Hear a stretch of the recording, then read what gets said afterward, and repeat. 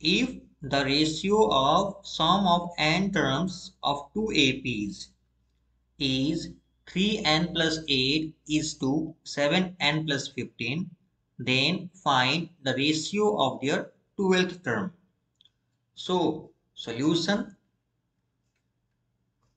let A be the first term and D be the common difference for the first AP, and let capital A be the first term and capital D be the common difference for the second AP.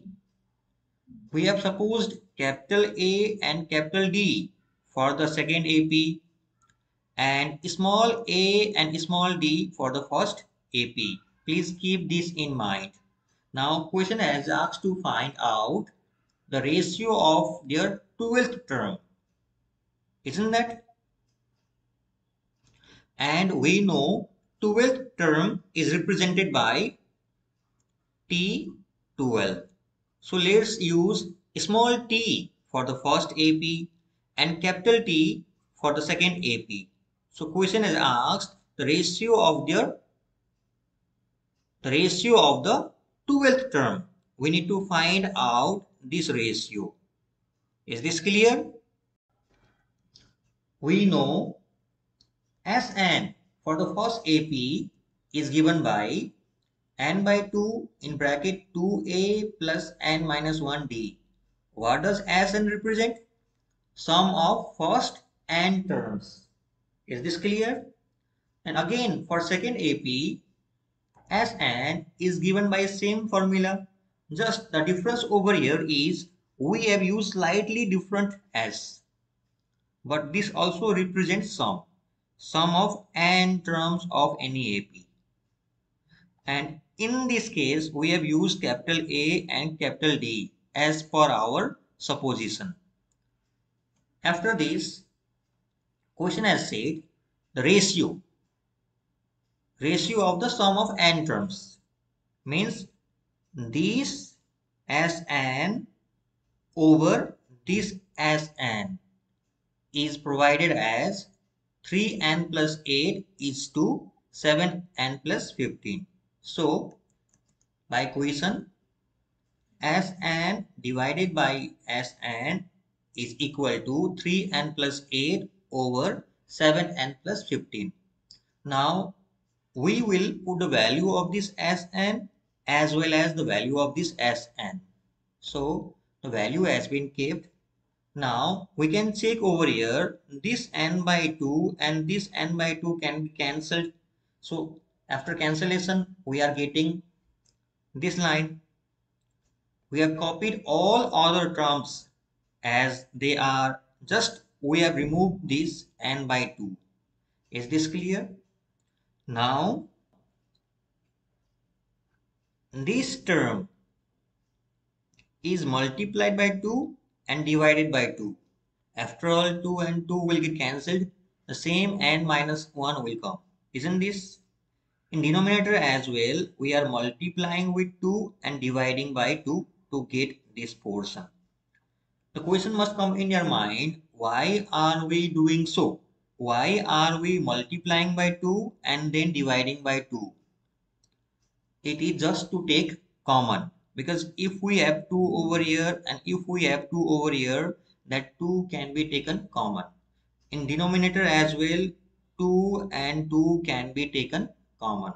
That's why we have multiplied by 2 and divided by 2. After this, in next line, we are going to take common. So on taking common, we have got this portion inside the bracket. Please take your time to understand. Now, we can again cancel out this 2 and 2. Isn't this? So, we will get this portion in numerator and this portion in denominator. Is this clear? Again, please recall back. The question is asked to find out the ratio of 12th term. Means T12 over capital T12.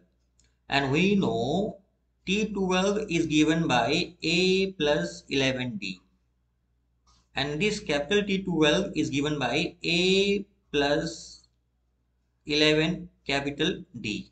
Isn't this? So we have to get this portion to get our required answer. Isn't this? Now you check over here. If we replace this portion, if we replace this n minus 1 over 2 by 11, then we are going to get here a plus 11d. I repeat, if we replace this n minus 1 by 2 by 11, this portion replaced by 11, then we are going to get a plus 11d. Similarly, in denominator as well, this n minus 1 by 2 will be replaced by 11.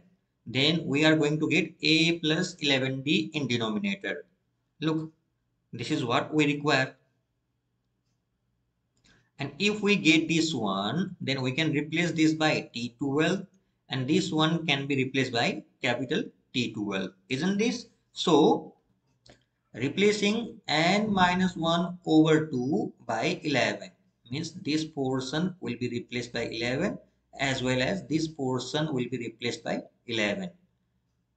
It means we are just writing 11 in place of n minus 1 over 2.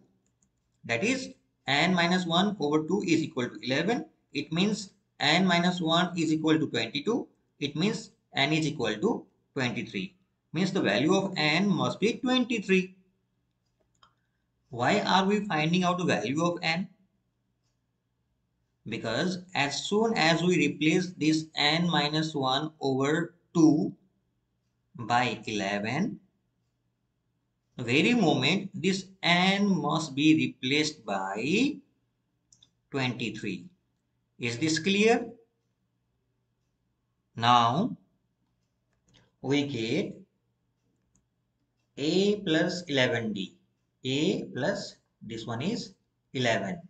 D, and in denominator a plus this is replaced by 11. So a plus 11d equal to, in right hand side, this n will be replaced by 23. So the n has been replaced by 23. Similarly, in denominator, this n will be replaced by 23. Now we will simplify the right hand side to get this one. The numerator comes out to be 77 and the denominator comes out to be 176. Here we can cancel out the common factor. The common factor is 11. So after cancellation we are getting 7 over 16. Again, this a plus 11d is T12. Isn't that? So a plus 11d is replaced by T12, and the denominators a plus 11d is also replaced by capital T12, and right hand side is copied as it is. Therefore, the ratio of the 12th term of the two A.P.s is 7:16. That's our answer.